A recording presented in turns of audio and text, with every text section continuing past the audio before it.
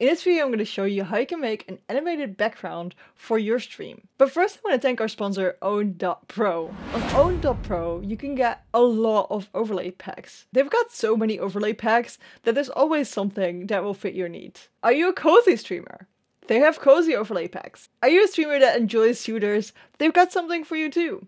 You can install these overlays just by one click, and you can switch them out as many as you want. For more information, and if you want to subscribe to Own Pro, link is down below in the description. You can also get 50% off if you use code TREE. I'll see you there. So if you want to make an animated background, what we need to do is to have an image that can loop. We can either find one on the internet or make one ourselves. I'm gonna make one myself right now by going to Photoshop and making it 1920 x 1080.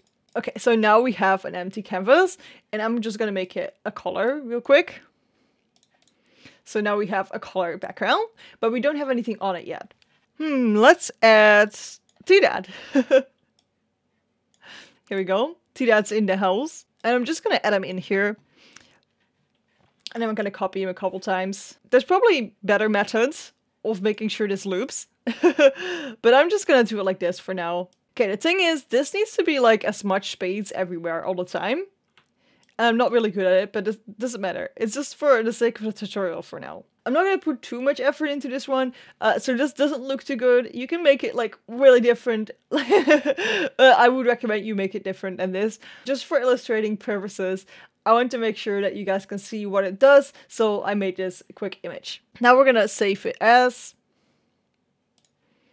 I'm just going to save it on my desktop right now. Cow background. And make sure that you save it as a PNG. Now we're going to go to OBS. Hello. I'm just going to make a new scene for now. I know I have a lot of scenes in here, but that's just because this is where I test things and I show things to you guys. And we're going to add a source, and that's going to be the image. Like, it does matter how you call it, but right now for me, it doesn't really matter for the tutorial, so I'm just going to leave it empty. And we're going to add this image here. Okay, so now it's a static image. But what we can do is we can go to filters and then click on the plus and add a scroll. Yes. Now if we do this, we can see it starts scrolling. We can make it super fast or not fast at all. We could go like both ways. We can also let it go vertically. But because I didn't make the cows perfectly, you see that there's more space here than it is here.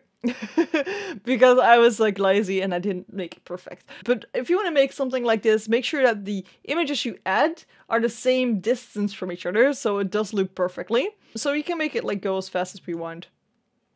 Let's make it not too fast. Here we go. Because otherwise, if we make it too fast, I don't know, it's just really distracting. And now we could just add something on top of it. So for example, if we want to add our camera. Boom. Oh.